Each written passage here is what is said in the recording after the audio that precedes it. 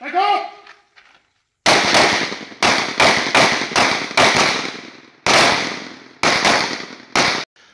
What's in the box? Hey guys, Dan the Wolfman here. Also subscribe to the new channel, Pew Reviews, Dan the Wolfman and Pew Reviews.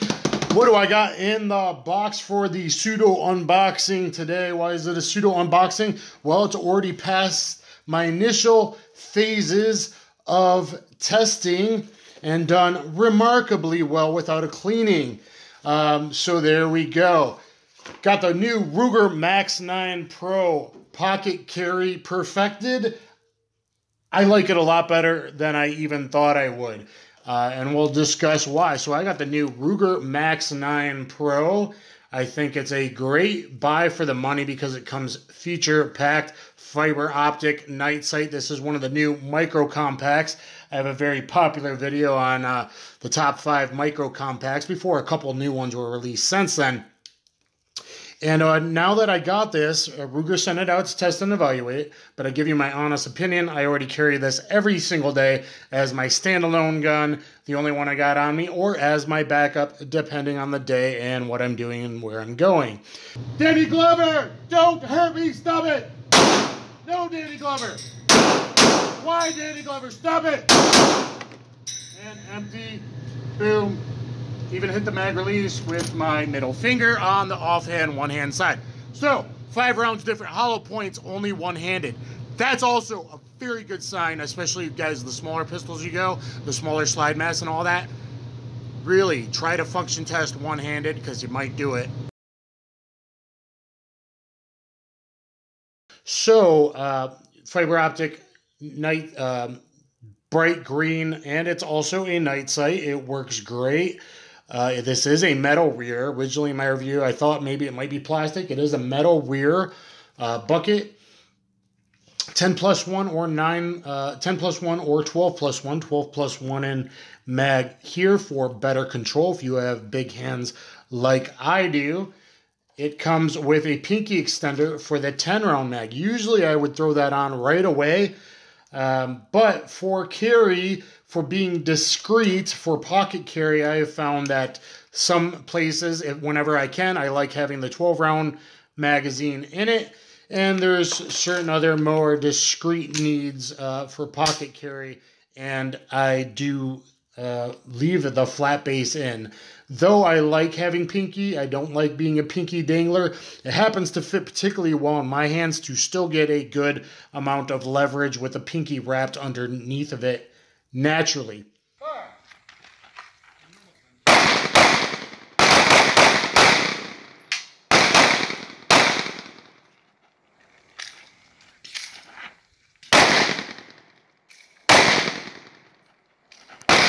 3.2-inch barrel. To me, that's a big positive because mostly competitors have a 3-inch or maybe a 3.1-inch barrel. 3.2 is going to get you better velocity and meeting expansion threshold on your hollow points. Speaking of hollow points, Ruger was nice enough to send me these 124 plus P HSTs. No, just joking. As you see here, triple, quadruple, 8 times checked, empty, empty, empty, empty chamber. So, empty chamber. I'm not unloading my mags because as soon as I will +1 it up, which is there, as I do always to have this, even though I'm going to be shooting some other firearms today. But this will be my carry. This will be my go-to. This will be what's ready to go.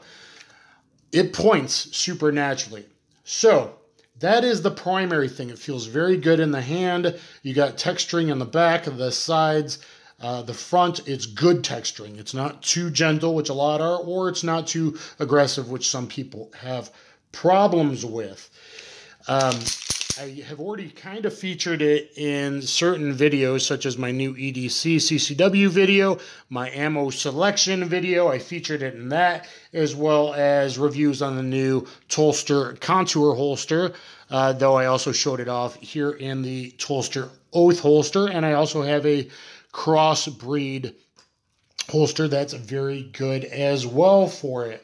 We'll discuss those more in a second. So what do I like about it? It gives me 12+1 or 10+1 confidence in discreet carry. It comes featured pack for the money, meaning the fiber optic and tritium front sight.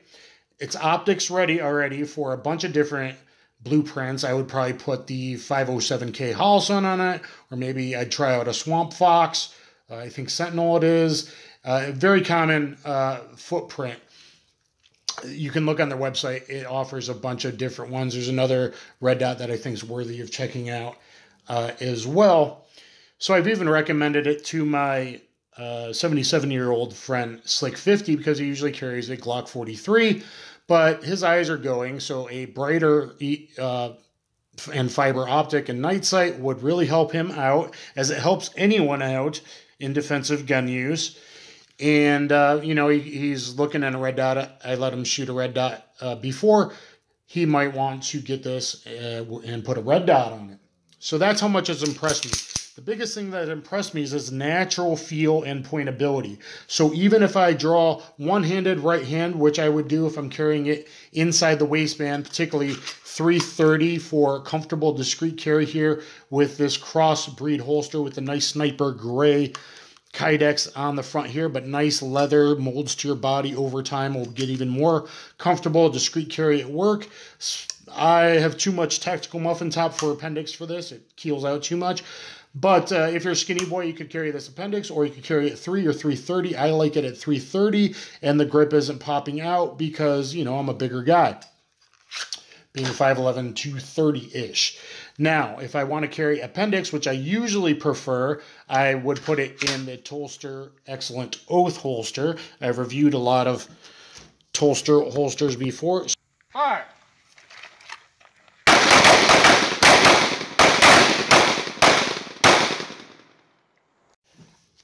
To continue for appendix, I really love the Tulster Oath holster.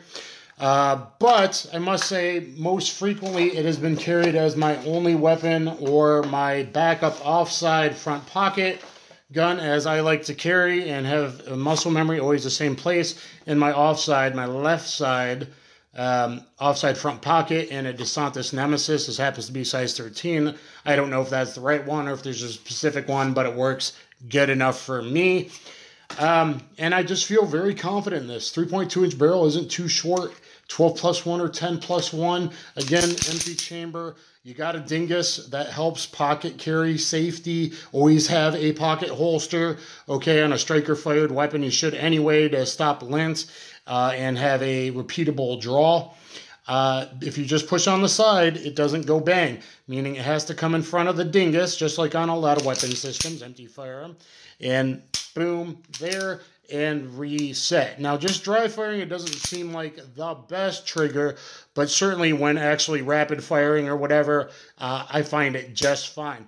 The reason I'm so impressed, guys, is without cleaning, I just cleaned it last night for the first time, without cleaning, I originally put 20 hollow points through it, 20 or 22, 3 different types of hollow points, 115, 124, 124, 3 different types of hollow points through it, which I have on video, functioned perfectly. Then I took it the next day to an action shoot, and I did 5 different scenarios, a few multiple times in an action shoot. I think I've also fired it one other time off camera, at least 22 rounds before I went, okay, I'm comfortable to carry it. I've been carrying it ever since now. It's been about a month, 4 or 5 weeks at this point, I think. And so I trust it. I just cleaned it for the first time last night. It was quite a bit dirty inside because it's a micro compared to, you know, a full size or compact pistol. So always clean and lightly oil the rails every, I would say, at least minimum 3 months on a pocket gun, a backup gun, a small gun. Guys, I used to carry the LCP every single day as my offside backup and or primary in a discrete environment, discrete work environment type of thing. I love that it comes with a pinky extender already. Not all the companies selling micros are doing that. And I think that's very bad because people don't like being a pinky dangler. So 10+1, 12+1, you can get 20% off here. I might do that.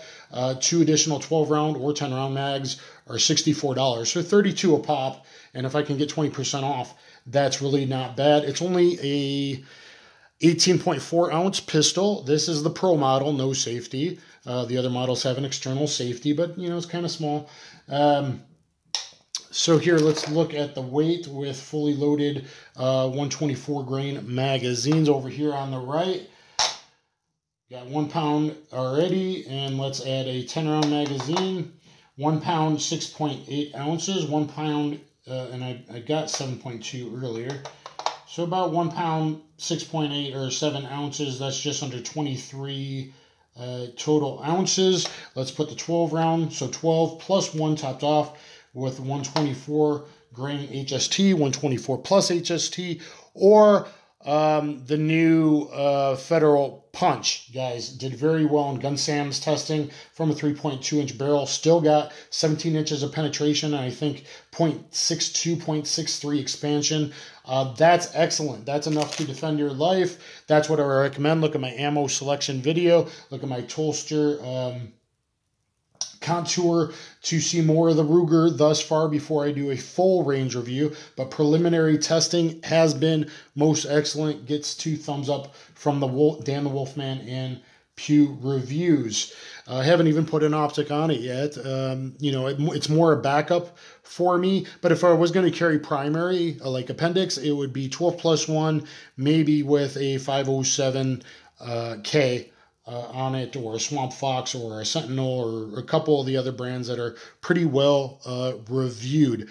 But it points perfectly. Let me go into that again. If I just grab it with my weak side hand, my left hand, and just one hand shoot it, it's on point, man. It points perfectly naturally. Same thing right hand, or same thing offside double-handed. It points very naturally, and I've turned the lights off and just drawn it and pointed, and the front sight, the night sight, glows better than I thought it would, and it's already aligned. It's not like hidden because it's behind one of the blades of the rear sight. If I just draw it with the lights out in a room, you know, it is already aligned, and I've handed it to an experienced guy, former Marine. Same thing, I handed it to a very inexperienced woman that carries a Ruger 357 Magnum LCR before, and it pointed very good, and she liked the weight and everything. And 12 plus 1, you know, 12 plus 1 or 10 plus 1, 9mm, does beat 5 rounds of 38 ballistically. It really does. It gives you more chances. And, you know, in the cases, there's quite a few cases of Tom Gibbons' instructor having to fire between 8 and 11 shots. In one case, that was 12 shots. So keep that in mind. The micro compacts are awesome. Ruger is awesome. Their customer service is legendary if you ever have a problem. Crossbreed is very, very comfortable for like work carry. Pocket carry, also very comfortable. Gives you a lot of advantages. And for appendix, I really like Tulster, so keep that in mind. The Ruger Max 9 Pro, and I probably will do an entire full range review. We'll see if I mix in a little bit of the action shooting or hollow point footage here, or just watch the full review. Give me a thumbs up. Give me a comment. Do you like the Ruger Max 9 Pro? Have you used other micro compacts in the past? I do like the dingus for pocket carry better than the original micro compact that doesn't have a dingus. I think that makes it a little extra safer for pocket carry. The sights are great. The features for the money are really phenomenal because it comes with a 10 and a 12 and a pinky extender and a fiber optic front night sight, and it's optics ready out of the bat. What more could you really ask for a $400 to $500 gun? You know, I thought I like it a lot better than I thought, and that's why I'll be keeping it and carrying it and everything like that. So guys, get in the comments, let me know what you think of the Ruger Max 9 Pro and the accessories I've showed you, and hope this helps you out. And I'm Dan the Wolfman and Pew Reviews signing out. I'll catch you on the flip side. Thanks, everybody.